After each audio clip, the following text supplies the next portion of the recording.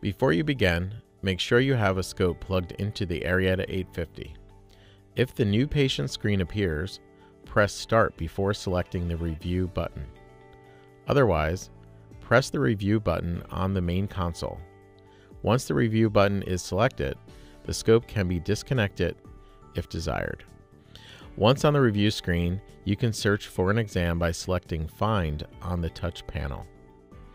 Enter the patient's ID number, name, or study date. Then use the trackball to move the cursor over the search button and hit the Enter key. If you are going to save images or videos from a current patient and case that was just completed, you will not have to search.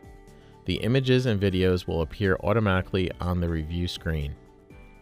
After you select the desired exam, all the images and videos for that exam will appear. You may select any image at this time by using the trackball and moving the cursor over the image and hitting the Enter key. Or you can select all by hitting the button on the touch panel. Once you are ready to transfer the images to a USB, plug the USB into the USB port. On the touch panel, select USB PC format. The system will ask you if you are sure you want to save these images. Select OK.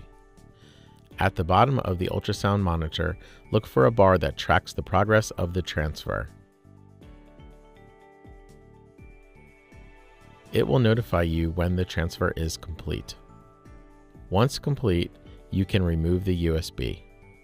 Tip: you can make any file a teaching file. This means that the patient information is masked on the file that is saved to the USB. To do this, simply click Archive Setup on the main monitor. A pop-up box will appear. You can choose what items you would like to mask and then turn this feature on for PC format. Select Exit at the bottom of the pop-up box. Then continue saving as usual. Select USB PC format on the touch screen and choose OK when the pop-up box appears. Then select Exit when the archive box appears, notifying you it is a teaching file. Your images will then be saved to the USB as teaching files.